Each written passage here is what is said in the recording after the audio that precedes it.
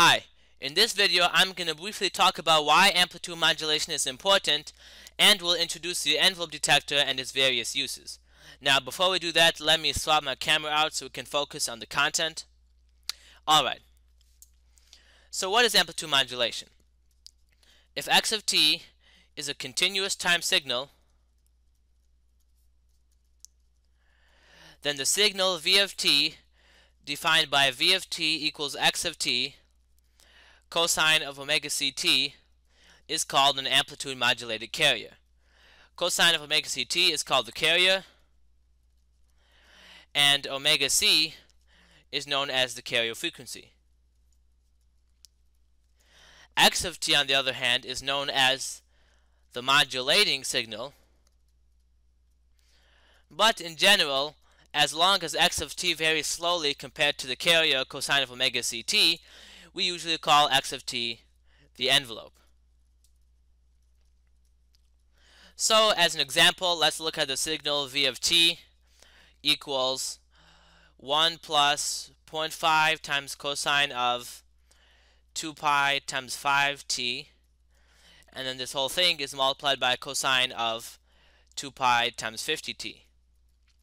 We have our carrier is at carrier frequency 50 Hertz, and then our envelope x of t is 1 plus 0.5 times cosine of 2 pi times 5t, which is a shifted sinusoid at 5 Hertz. And as you can see, the frequency of our modulating signal x of t is much lower than the frequency of our carrier. And a plot of this AM modulated signal v of t is shown here, in which, as you can see, these blue oscillations are the high frequency variations of the carrier, and then this is our envelope x of t. Now, why is amplitude modulation important? There's many reasons why it's important, but in particular I'm going to go through 4 reasons that I think highlight why amplitude modulation is important. So first of all, let's suppose that we have an LC oscillatory circuit. Here's an inductor, and here's a capacitor, and we want this circuit to act as an antenna. Now in transmission, electric current will get supplied to the antenna's terminals, and the antenna would radiate their energy from the current in an electromagnetic wave, also called a radio wave. So in order for this to work, its dimensions would have to be on the same order as the wavelength of its oscillations. So we have C equals lambda f, which is equivalent to saying that lambda equals C over f. Now let's suppose that we want to transmit an audio signal of 5 kilohertz. Then lambda equals 3 times 10 to the 8 meters per second over 5 times 10 to the 3 hertz.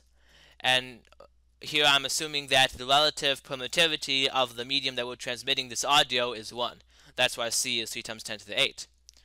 And this evaluates to 60 kilometers. So it's practically impossible to build an antenna with this sort of dimension. Now, if we modulate our audio signal with a high frequency carrier of say 1 megahertz, then this gives us lambda equals 3 times 10 to the 8 meters per second over 1 times 10 to the 6 hertz, which turns out to be 300 meters.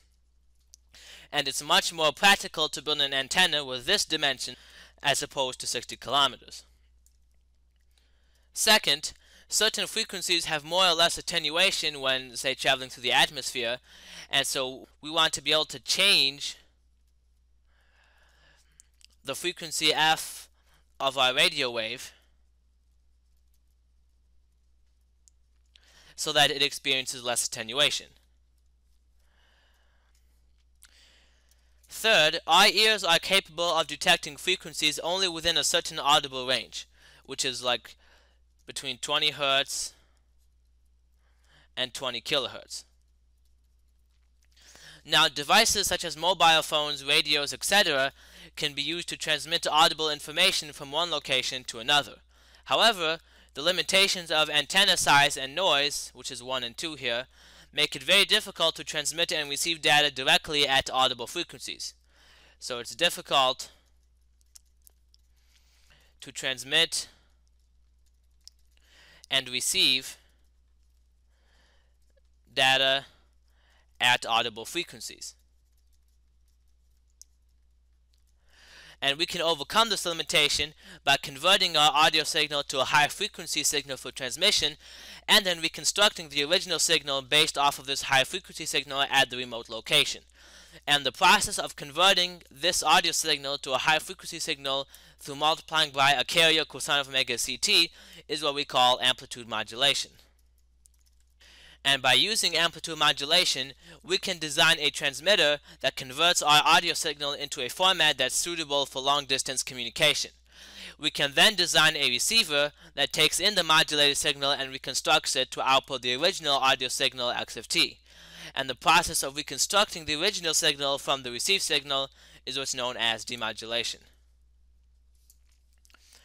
And fourth, we want to be able to transmit multiple signals at the same time. So transmit multiple signals simultaneously. And as you'll learn about later in the course, by modulating each signal at a different frequency, we can build receivers that filter out to all other frequencies and only process the desired frequency. And this is why amplitude modulated signals form the basis of what's known as commercial AM radio. So in commercial AM radio, each station modulates with a different carrier frequency, 10 kHz larger than the previous station and 10 kHz smaller than the next station, so that way receivers can be tuned to pass only the desired frequency range corresponding to the station we're trying to listen to and reject all other frequencies. And there's many other reasons why amplitude modulation is important. Now, in many applications of amplitude modulation, including AM radio, we want to be able to recover the envelope x of t from our modulated carrier signal v of t, and this leads us to the definition of the envelope detector. So an envelope detector is a system that takes in v of t equals x of t cosine of omega ct as its input, and produces absolute value of x of t as the output. And at the end of this lab, you should be able to build a working envelope detector that relatively accurately detects the envelope of different amplitude modulated sinusoids. Now, we talked about AM radio as the reason why envelope detector would be useful. Another application of envelope detection is what's known as frequency shift keying. So one application of envelope detector besides AM radio is frequency shift keying, abbreviated as FSK. And this will be the focus of your Lab 3. So an analog communication system like AM radio transmits an analog signal, that is a signal that's continuous in time and continuous in amplitude, from the transmitter to the receiver. Now in digital communication systems, which is what you'll use in Lab 3, the values of the signal x are discrete or are quantized, and the time n is also discrete. Once our signal is in digital form, there are many different ways we can use to transmit this digital data. And the way that you'll use in Lab 3 is binary frequency shift keying, or binary FSK, where the data is transmitted as a sequence of tones or sinusoids, and each tone can have only one of two possible frequencies, which is why it's called binary. The high frequency tone will be assigned the binary digit 1, and the low frequency tone will be assigned the binary digit 0. And so in Lab 3, your computer will transmit an 8-bit binary string using a sequence of 8 tones, and you'll build a circuit that converts each tone, or a 2-second sinusoid, into an output signal that somehow reflects the corresponding frequency of the tone. And we'll do this using a differentiator followed by an envelope detector. Now you might wonder, how does a differentiator followed by an envelope detector actually discriminate between the two frequency tones? And as it turns out, by differentiating a sinusoid, so ddt of, in general, cosine of omega t, by chain rule is omega, or in this case is minus omega times sine of omega t. So if we take the envelope of the sinusoid, we're left with omega. And this way, for the high frequency tone, we'll have a larger DC output from the envelope detector, and for the smaller frequency tone, there'll be a smaller DC output from the envelope detector since omega is smaller. And so the output of the differentiator and envelope detector might look something like this. Here's the first 2 seconds, then here's the next 2 seconds, and then the next 2, and then the next 2 seconds, and then the last 2 seconds. And since we know that a lower output corresponds to the binary digit 0 and the high output corresponds to the binary digit 1, you could write down the binary string encoded in the audio file, which is in this case is 0110100, and then from that you can convert it to base 10 and obtain the actual message.